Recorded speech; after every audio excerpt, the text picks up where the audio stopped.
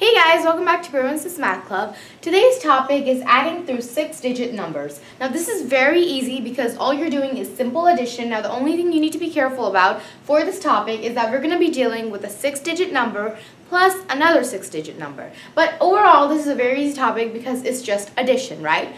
So today I'm going to be using the two numbers 245,690. So that's one 6-digit numbers because this is 1, 2, 3, comma 4, 5, 6 digits, okay? So 245,690 plus 972,459.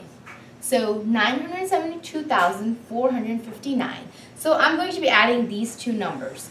Now, just from the looks of it, these are big numbers, but remember, it's just addition. So always remember that when you're adding, you have to go from right to left, and the same goes for subtraction and multiplication also. So you're going to be doing from right to left addition, and remember, you're adding the top number by the bottom number.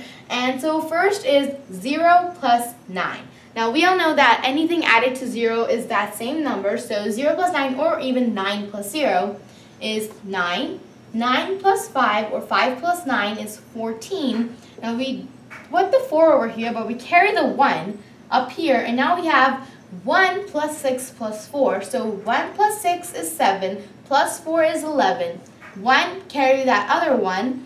So 1 plus 5 is 6, plus 2 is 8.